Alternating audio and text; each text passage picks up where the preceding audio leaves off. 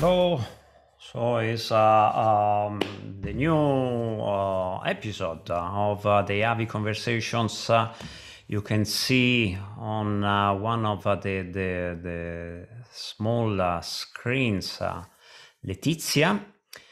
And how are you, Letitia? Hi, I'm good. Thanks. You have a lot of accent, I see, in the name. You are in Germany, notwithstanding the name, are you? Yeah, so I am located in Germany. I've been living in Germany for 8 years now, but I am born and raised in Romania. ESCU is a Romanian suffix for names. And you study physics. You have studied physics and computer science. So with you, and you can see that Letizia is coming from the future. I feel very much in the past. Have you seen? Everyone must have watched. No, it's a Back to the Future, but you are already there, are you? Yeah, I think I am. So we will try to find out whether also we are in the future too, and we haven't realized it maybe yet. So your research focus on vision and language integration in machine learning.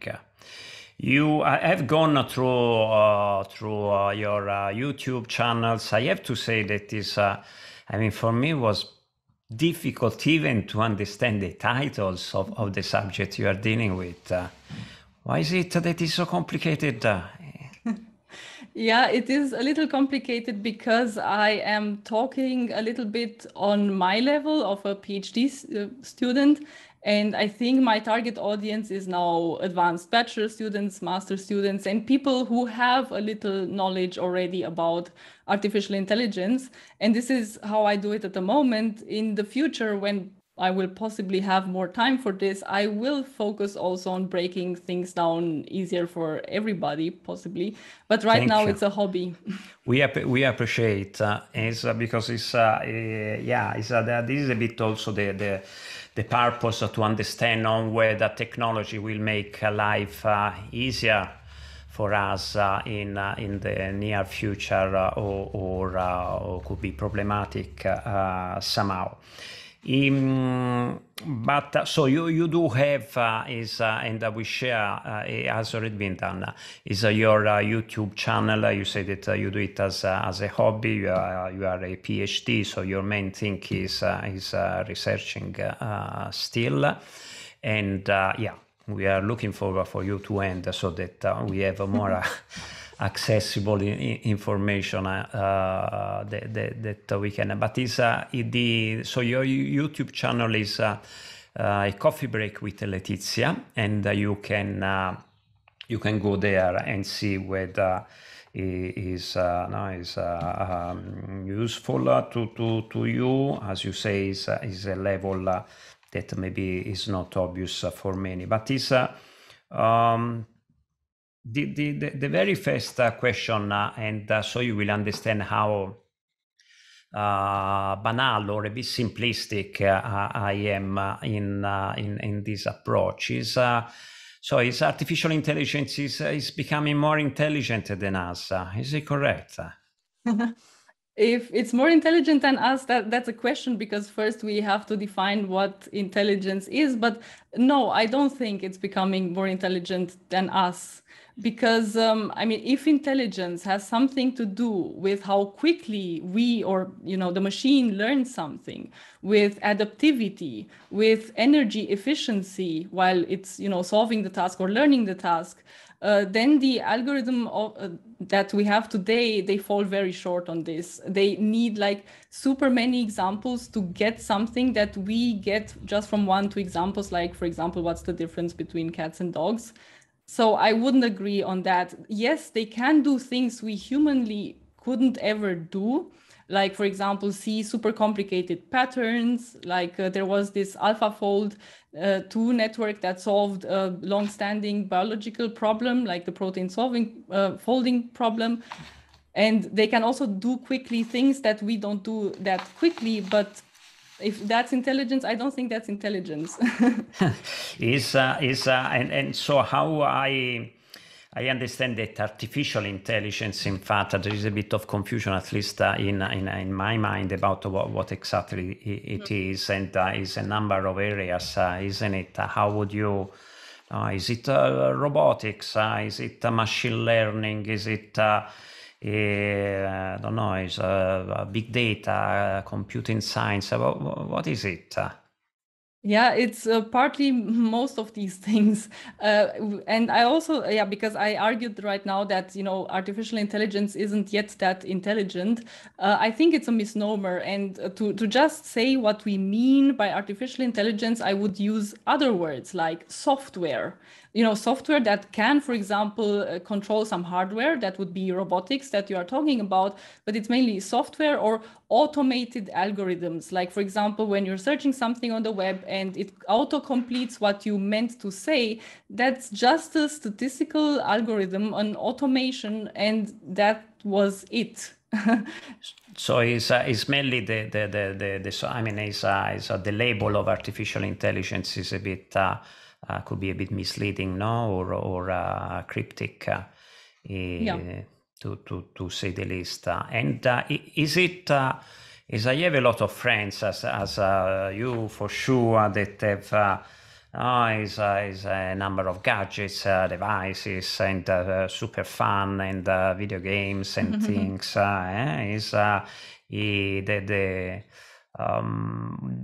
Is it still a phase in which we use all these devices mainly is on individual basis for fun? I've seen this was a dream of mine when I was young. Is instead of watching on the movie Robin Hood, that is me. Now you can change the face, and then or the bad boy, you can see that is the neighbor that you don't like it. You can do extraordinary things. It's very exciting, actually. Yeah, and most of it is a little, in this stage of games and proof of concepts and many features that you can buy. I don't think they are actually ready yet for being actually very, very useful. They're not there yet, but they're getting there. And I think that area of games and entertainment has a lot to win from this. I remember that we are live not only on Zoom but on Twitter, YouTube, LinkedIn, and Facebook as well. So that you have the possibility to ask questions that Letitia will answer a bit later in the conversation. So and we'll put some links about EAVI Conversation, the EAVI food menu, and all this stuff on the chat. So there is a part that obviously is as you say, video games and this kind of things is exciting. But in the next, what is it exactly that we will see in our lives in the next couple of years or so? Will there be something that everybody will buy an enhanced version of Alexa or what? I mean, hopefully, because when I was saying that things are not very ready yet, I don't think that Alexa or Siri are now like really, really, really useful for everybody. I think they're useful for some people. For example, for visually impaired people, it is super useful. They can just verbally ask a device, what's the weather today? And they don't have to, read it on the internet or something. Can open the window. Come on. Hey, Alexa, is it raining? Come on, open the window. It's not. Yeah, sure. But I was talking about visually impaired people who perhaps have trouble seeing the sun, or I mean, they could have other modalities like smells and feel the humidity of the air and so on. But I think for some people it's really useful. But I wouldn't buy now such a thing, because I think I can more quickly just search for the weather that like manually, and because until Alexa will understand me, possibly I would have searched that twice already. Yeah, sure. But when we are thinking about, products that we that are ready yet and we are buying them, I can think of an application that is in computer games, for example, so to run the latest best computer game that simulates physics and simulates has ray tracing and all these things that make the computer game look like reality, that's super expensive to compute, which means you would need a graphics card, like a piece of hardware that is super performant and will cost you thousands of euros. But you can, so what NVIDIA is developing is this super resolution, so deep learning based super sampling that means that you simulate the game of the very coarse fashion, and then an AI algorithm will upsample it and will make it look bigger, better. And that's something that we are buying today. And I think it makes video games, realistically looking video games, accessible for people who don't have these thousands of euros to buy that card. And these things will improve only. So that's our Christmas presents. I mean, an affordable one is for that we can make is obviously these machines are learning and improving. Is very very rapidly. And therefore is better sometime to wait the next version, because the progress is so important. Exactly, and it's most important for people who can afford this to buy these things and give feedback on this. But I wouldn't encourage now everyone to buy version 1 of anything. Is the famous early adopters in marketing? I am one of those actually, but I have the house full of things that they are becoming obsolete very soon. And they don't work necessarily. Sometimes a friend of mine told me that is not himself. But somebody that he knew. He bought a sensor to have that was pouring, this smart home was pouring the water in the bathtub. And so that you can go there and it's already ready. But it didn't stop, and the water was leaking, and he didn't know what to do. And if you call a plumber, really, you need an engineer. Yeah, that plumber wouldn't be qualified for that. Yeah, exactly. And that's what I mean. I wouldn't push now people to go for the latest hype and the latest advertised devices to buy them. I really would wait. And I am waiting when I'm buying things, because I don't have the money to afford the latest thing that isn't even working that well.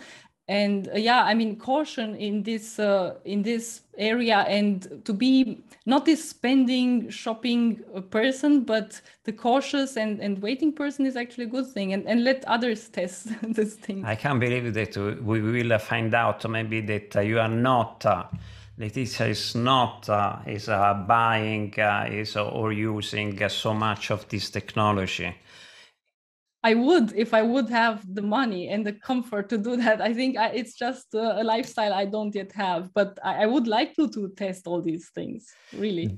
We have a short poll with the question. In fact, is we ask participants to have some sort of interaction on whether and they can be put out on whether people use technology nowadays. So is how many, because there is on our Brussels, the institutional side, there is obviously a lot of talking about artificial intelligence and regulating and not and what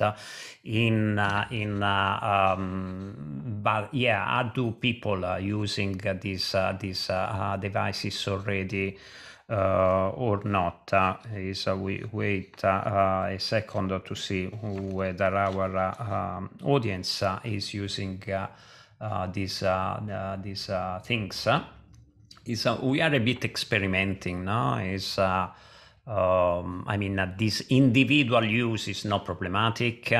there are other uses on a society level that maybe we'll mention a bit later that could be indeed difficult. So, do you use devices, gadgets, application applying artificial intelligence? Yes. Who doesn't? So the 2/3 of our audience is using something.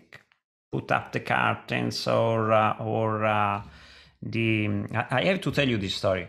I bought one car simply because mine was not allowed to drive anymore in Brussels in 2 years' time. It's a diesel.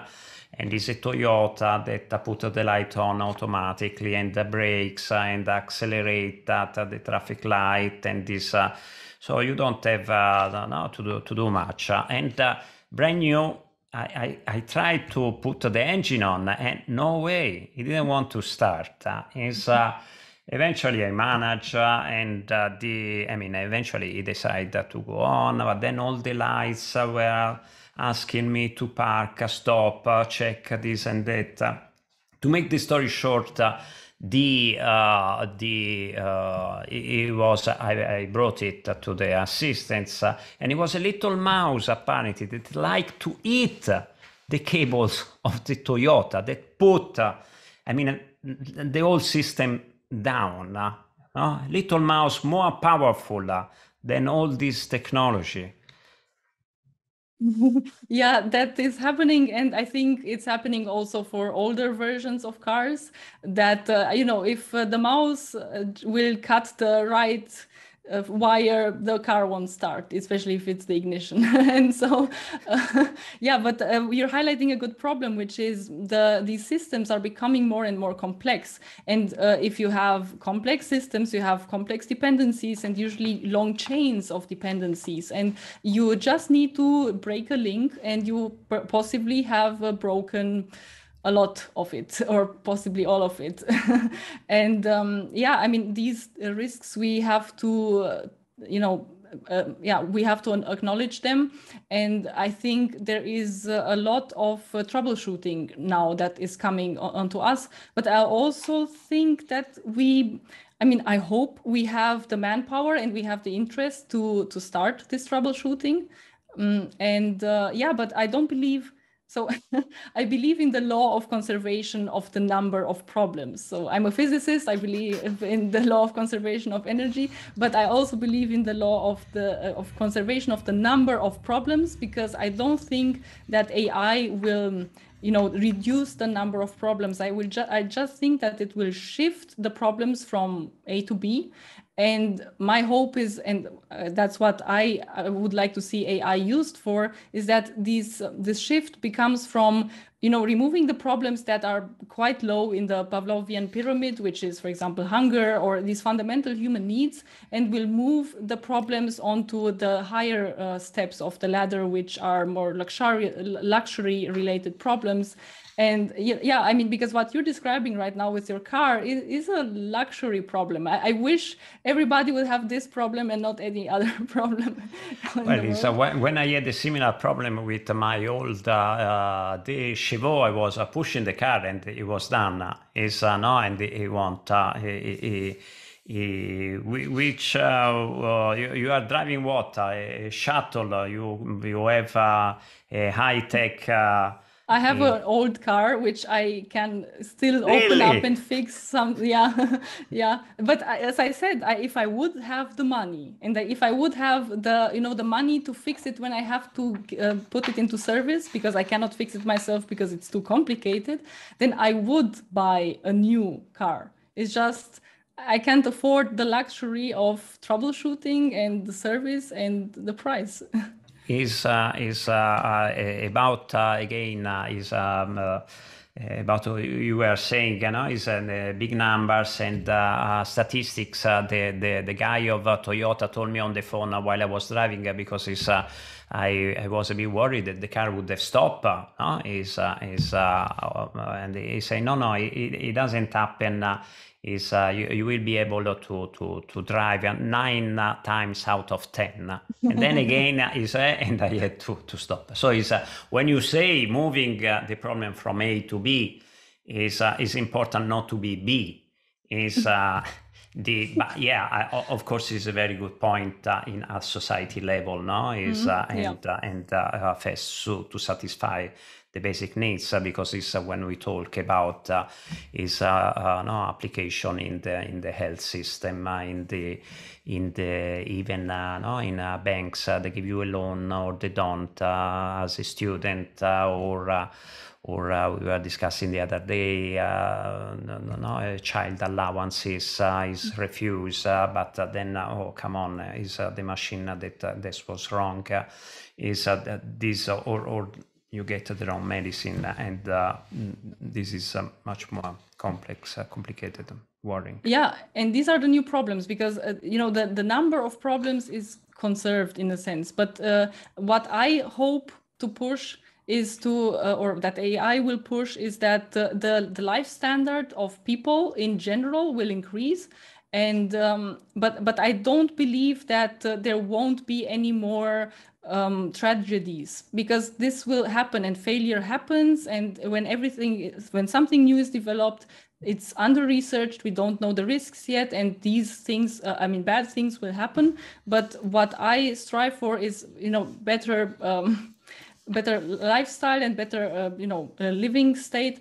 And but I won't believe that it will solve happiness, because the life standard and happiness are not necessarily intertwined. So is correlated. It's a big philosophical debate, and as you mentioned from the very beginning, we should define what is it intelligence, we should define what is a happiness, and this is not obvious, and indeed it is not necessarily correlated, probably, although it improves when you have satisfied your basic needs. But then be, I don't know, super rich or just rich doesn't mean that you are happier, or having your standards putting up. There is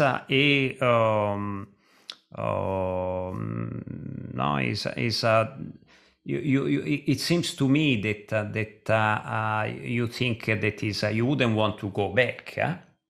So technology is there, it will be there to stay, and it will probably develop in a way that the majority of people will benefit from. Indeed, we'll have still accidents and things, because but is overall, even if on this car automated, apparently they are much safer than the human beings driving those. Exactly, and there's always this. People are looking back and they are saying, oh, in past times everything was better, and there's this argument that we have changed to the worse. And the argument is like, look, everybody's now on their smartphones at dinner and they're not focusing anymore, and so on. But this is not what I observe. And I don't think it's an argument, because I do not believe things used to be better. I think that people were ignoring each other at the dinner table long before smartphones with, for example, newspapers, or just silence. And people were saying bad things back then too, and people were arguing. Human nature won't change with AI. I don't think that. And back then people used to say, oh, look at these teenagers, they are reading magazines all day. And even before that, look at these people, they're reading books all day and they're sitting all day. And I don't think that this really changed. It's perhaps that, when you're ignoring someone at the dinner table with a smartphone, it's more enjoyable, but that's it. It's easier to get to the content you want, because before you had that book and you had to read it 20 times if you didn't have any other book. But That's it. Some experts were recalling the fact that very often the problems that parents have with their children because of technology is not the problem of technology, is a problem of parenting. And indeed all years and ages we have had, to work around new technology. I have to say that is, and I very much agree with you, that when we come, for instance, to our domain, that is to media literacy and having the critical capacity of understanding how and why a media is working that way. Obviously, if the technology is becoming more sophisticated and complex, it adds a layer. Now, you don't have to understand the engineering of data, but why and what is beyond that is the main thing. Is a media like a TV is more understandable. Certain news have been selected rather than others. And certain devices and gadgets will do the same, but in a way that will be difficult to be aware of. Yeah, and these things, the problem is they're hard to understand. Like if I were to teach you how to throw a ball, that's natural to you as a human who evolved to be able to throw things at other things. But AI is not easy to explain in this beautiful, natural way, like that comes natural to humans. I think humans are bad at everything that today's AI is, which is statistics and mathematics and big numbers. People do not really understand numbers. They think that the difference between 1 million and 2 million is something like between 1 and 4, which is, I mean, I'm exaggerating, but if people were better at statistics and understanding big numbers and how they relate and what a population is and what a sample is, I think we would argue so much less, especially when it comes to polls and politics and elections and so on, and AI too. It's interesting. We were struggling last year to let, because we did one initiative that we call the EAVI test, to let people understand the value of numbers. Google is earning 200 million euro per day. And if you say 200 million or 100 million, there's no difference in the perception of exactly. people. Yeah. And then you have to use the example that we used then was imagine that you walk around for one day and everything that you see is yours. That's what you can get with 200 million euro, and you find tens of houses. Incredible. And you go to the airport and you look at 2 or 3 or 5 planes. And it won't be even enough. But this is an interesting point. All the points that we are discussing now. The education and mathematics in schools, they should evolve too, isn't it? Yeah, I think so, because I think the school system doesn't really capture all of this, because I mean, in school we learn about mathematics, we learn about physics, and we learn especially in physics about some complex things, especially quantum mechanics at the very end in the 12th grade. But I would happily, and I studied physics, I like physics, right? But I would happily replace that with a course in in the real basics of artificial intelligence that gives you like the gist of how all these methods that are applied when, for example, so an algorithm auto-completes your sentence, or what happens when you get a recommendation for a product from, I don't know, Amazon, or a recommendation for a YouTube video and so on. I would happily replace quantum mechanics with that because I think if somebody is really interested in quantum mechanics, they should go and read the books and do a voluntary course. But I think that it's more important to be taught about the things that we're interacting with daily and things like a recommendation on Spotify, a recommendation on YouTube is something that everyone gets daily, and then you could know like why is this random thing appearing in my list. And things like that. It is really nice, and people somehow some are not willing to do so. Some are not. They are not equipped to have the privilege to understanding the logic and all the time to study these things. It would be great, and in fact, it's partly what you do also is for a dedicated audience with your video. Is it which is the reason why you are publishing those videos? Say it's an hobby. What's your objective to do so? I have so many reasons, but they're all small, but they all contribute towards the same goal. So one thing is I teach at a university, and I like it when people get things. This effect I have sometimes on some students when they're like, yeah, and about, when I'm publishing a video on YouTube. Exactly.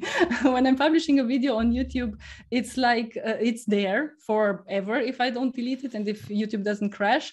And people can learn something from me while I am sleeping. And that's great. That's what I love about videos.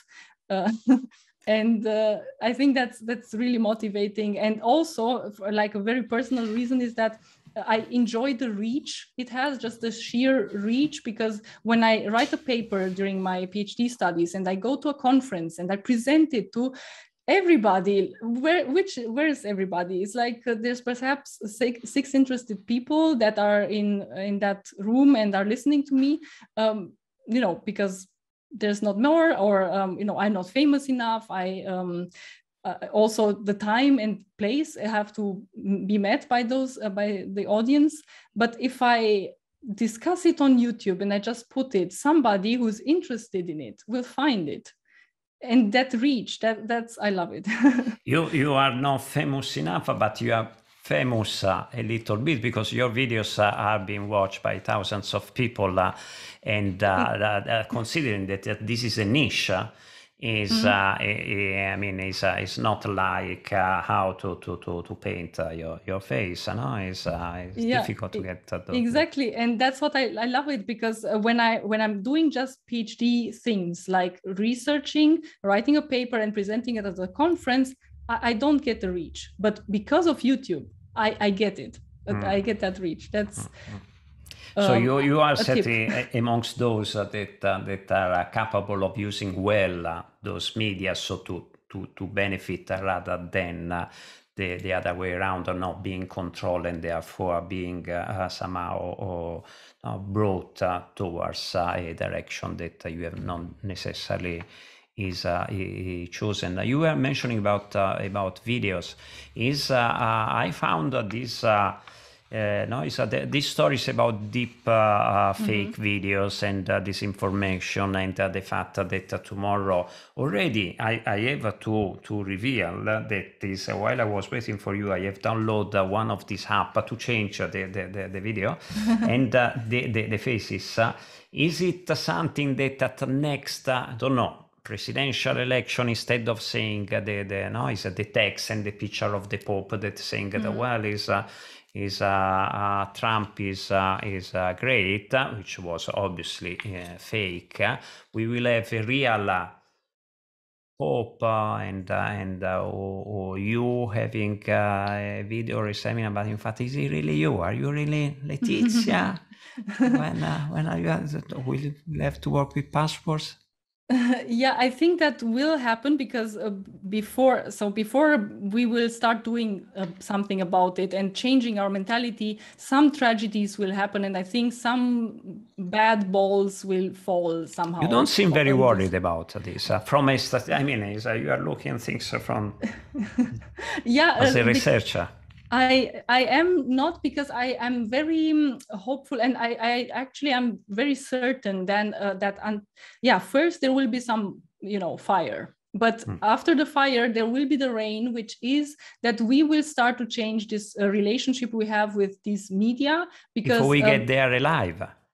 I think we will, because I mean, I think there will be some bad things happening for sure, but I don't think it will be that bad. And we will change our relationship with media, because so far we trusted video and sound very much.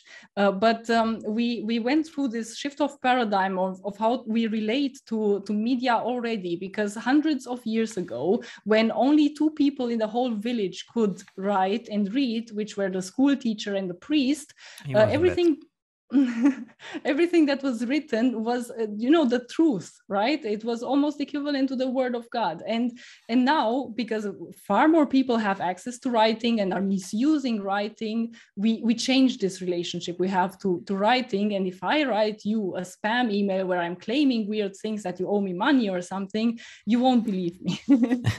So I agree with the whole approach, and I am is optimist by definition, but is also a matter of being realistic. Is likely that more good and bad will happen, and is very certain, as you put it, that eventually will make in a good use of the technology that is available for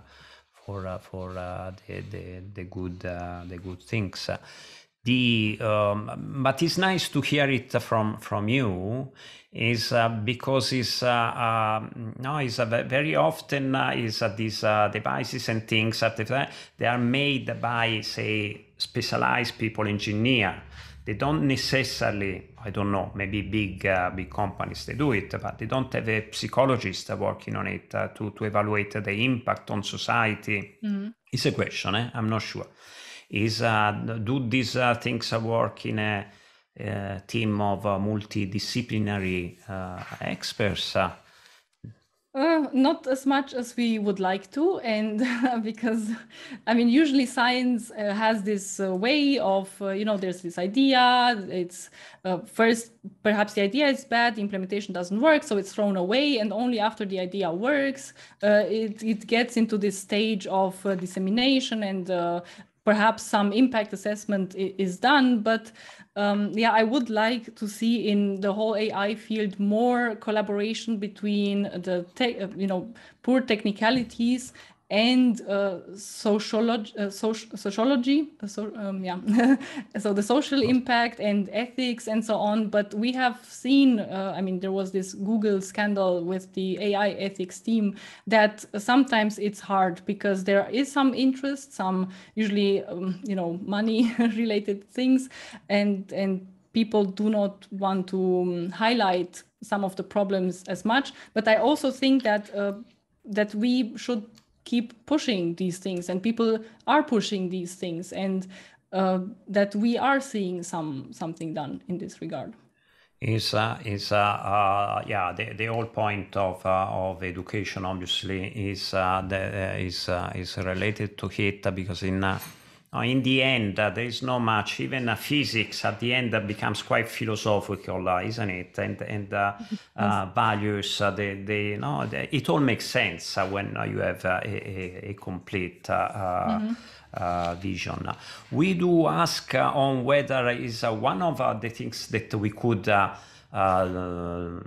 In this process is with a happy ending, is we can lose, or it seems that things like privacy is a bit in danger. We have a second poll to ask our participants on whether they are worried that about geolocation, is connected objects, is it an issue? Are you worried yourself?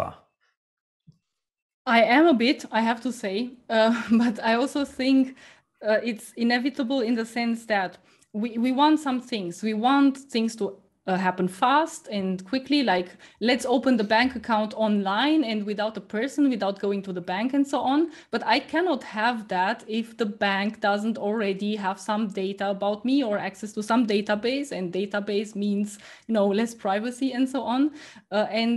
We will pay for some of these services with giving away our privacy.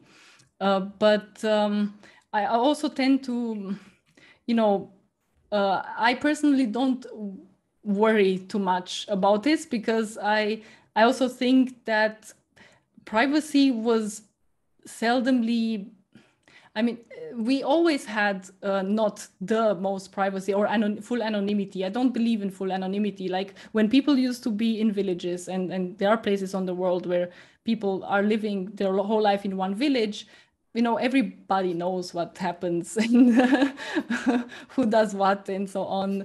And yeah, you can hide behind the bush doing something, but and right now you can hide behind a VPN doing something, but yeah, I don't believe in full privacy anyway. Is a big subject with many aspects that are worth debating. Our audience is I don't know whether our sample is representative statistically of the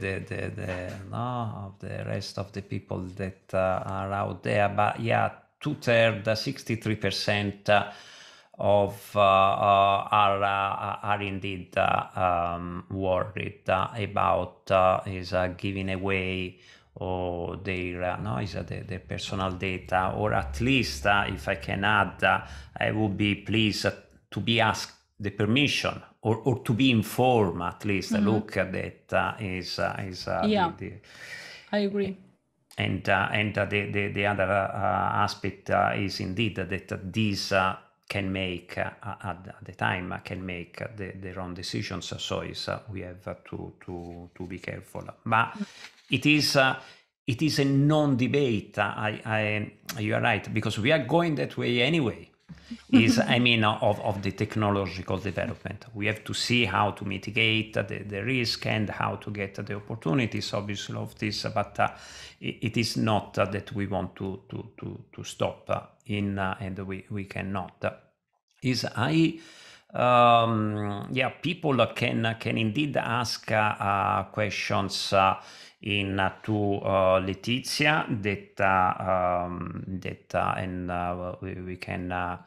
we can start if you want with the questions. I have a long think of things that I would have like to go through, but is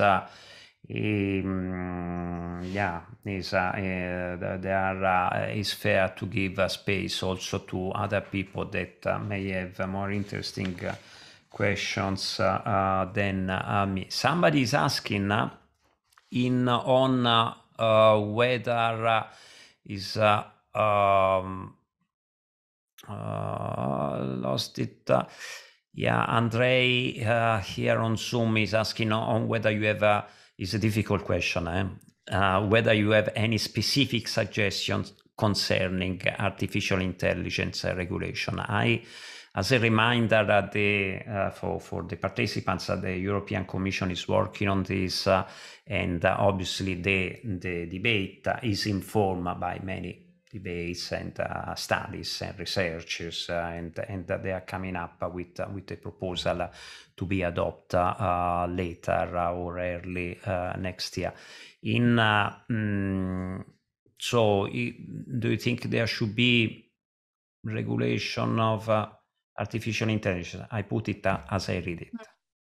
Yeah, well, I don't think I'm the person to answer this question, but I would like, if I would, be able to make a law right now, I wouldn't make the law to regulate AI in the sense that AI is not allowed to do this and AI is not allowed to do that, as much as I would force everyone working or developing AI and using AI to conduct studies or to collaborate with people that assess social impact and ethics, like to have this group and to have publications and demand how many publications and how many analyses these things should do. Like if you have the money to train a super powerful model, then you should have the money to pay an ethics team. That's like what I would request. And the second thing I would request from them is to, voluntarily by force make education in AI, because I think that if they are, people who are doing these things and know best about these things should have an awesome YouTube channel explaining to everybody what it is, how it is, and of course it should be.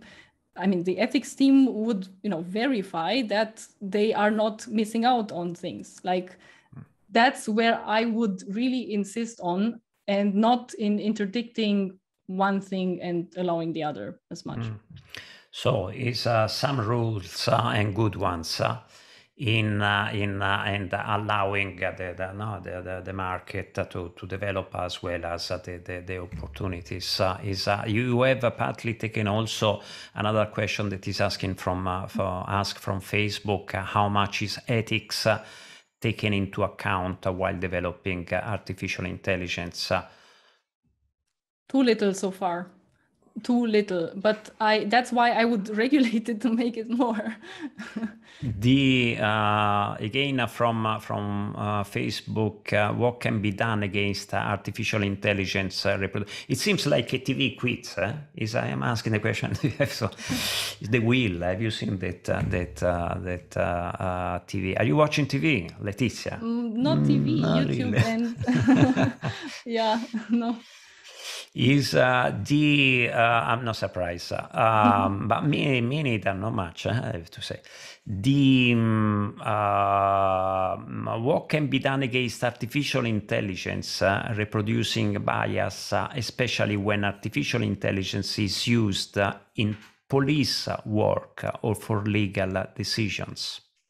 That's a tough question, and if I would be able to answer that, I think I would write a paper on it, publish these things, and win perhaps a Turing Award or something, because it's the problem, and people, I mean, beautifully smart minds are working on this because it's hard, because the AI of today is a statistical method usually, where if crap goes in, crap goes out.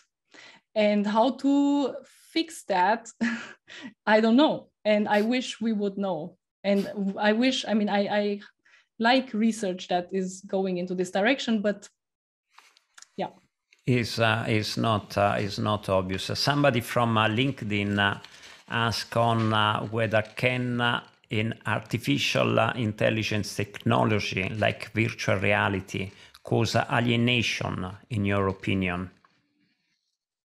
Well, that's, I think a psychologist could be able to answer this better, but I think, as in everything, like AI is a hammer, and I can use a hammer to crash somebody's, parts, but I could also make it build something beautiful. And with virtual reality, it's the same. I think that it can be therapeutic, like it could be a therapy for some people.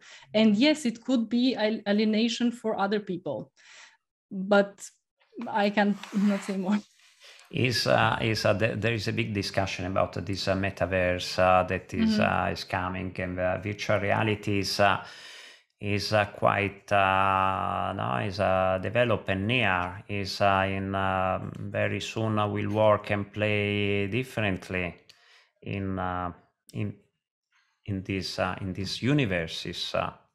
Yeah, but and also people are thinking very much about themselves. But if I think about VR, I'm thinking about a person that perhaps is impaired to do something with its body, or has an autoimmune disease, and cannot travel to some places where he could catch, or they could catch disease. And it would enable for some people so much, and that's one beautiful thing. And again, it has plus and minus. It has a plus and minus, but it's true that unfortunately is more often than not people focus on the negative things, and what you have just mentioned is a very useful reminder. Is imagine in health is all for people that are physically impaired, or it would open up possibilities that they wouldn't have even dreamt of. Exactly.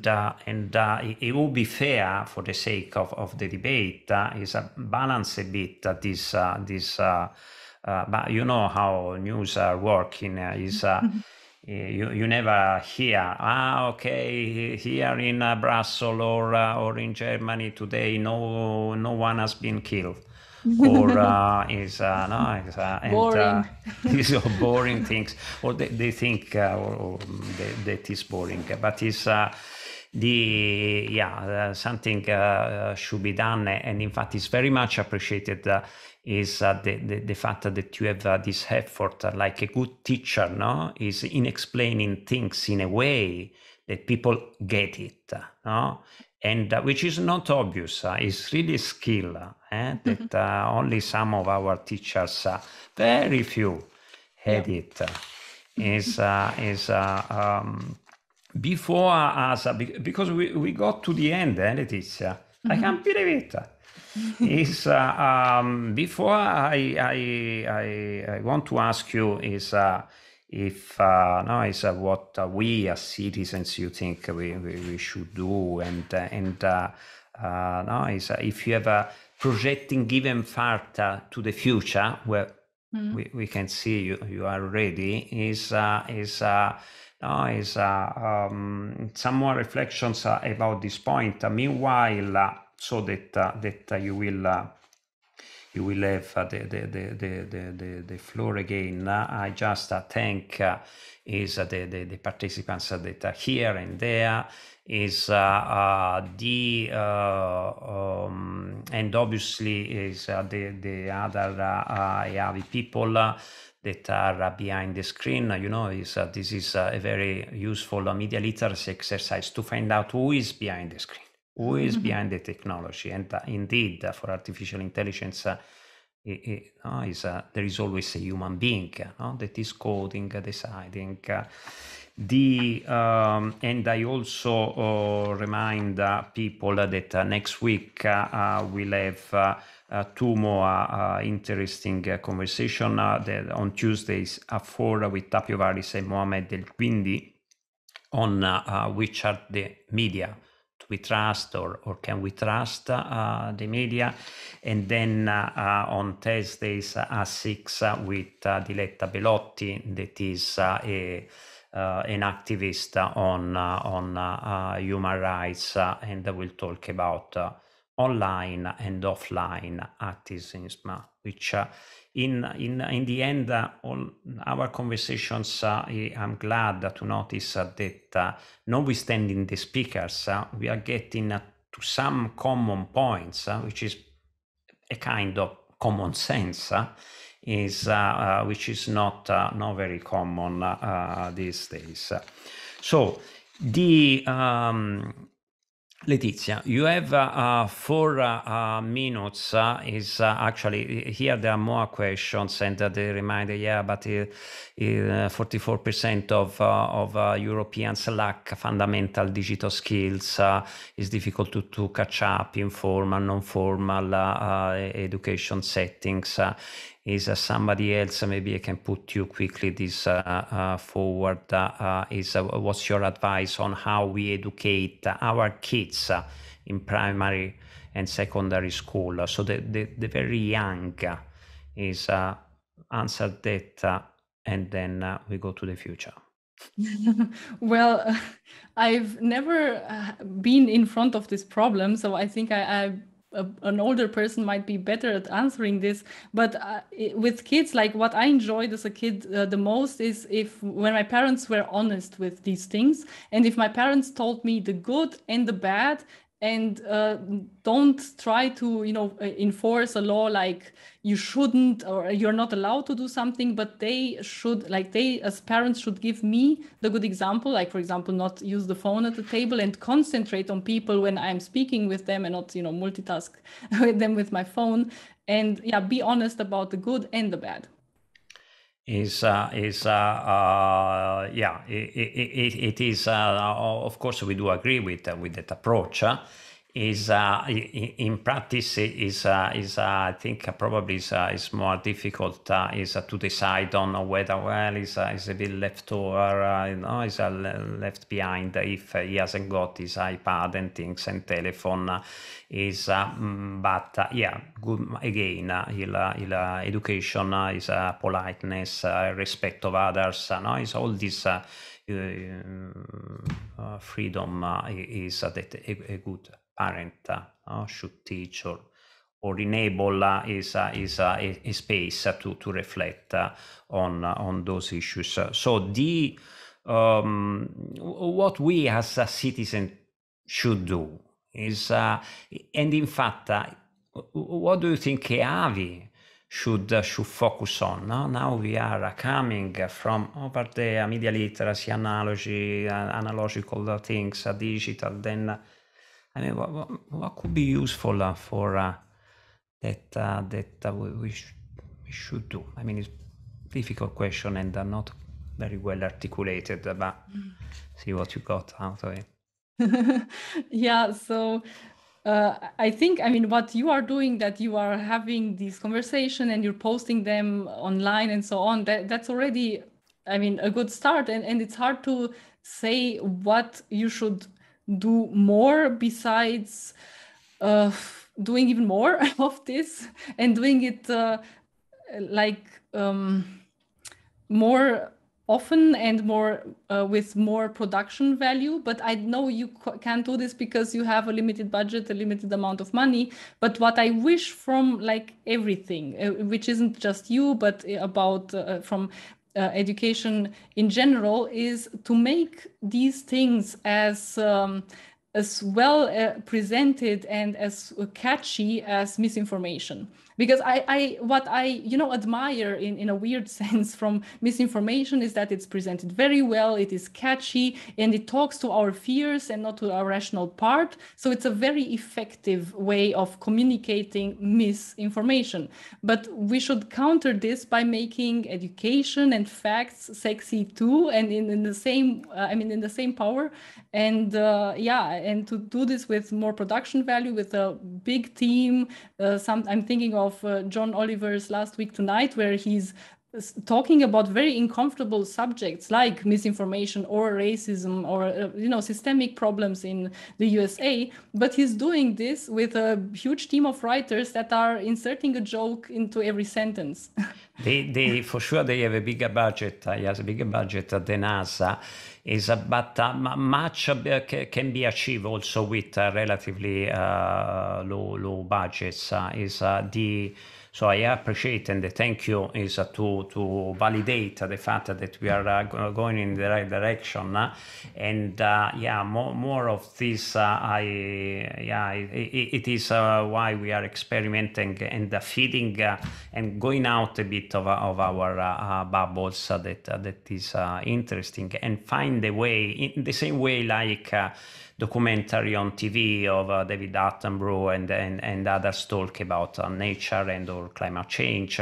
It should be done in a way that he has an impact, is understood, and sometimes is the experts or we are a bit arrogant in think, well, it's your fault that you haven't understood. It's my fault that I haven't explained better. So what would you, 1 minute, Letitia, to say what would you like to see happening in the next few years? Your dream. Yeah, my dream would be that that AI would be also adaptable for specific use cases and especially for specific people and communities, because right now we have this one model fits it all, and this gives rise to discrimination and so on. And if I want one thing to be solved, is not like I want that product and I want to buy it, but I want to have AI that is aware of us. That's what I would like. Thank you, Letitia. We thank you very much. We close this here. We can turn so that our camera and the microphone off, so that people that would like to get in touch with you can also see your handles. Yeah. Thanks so much for having me. Thank you, Letitia.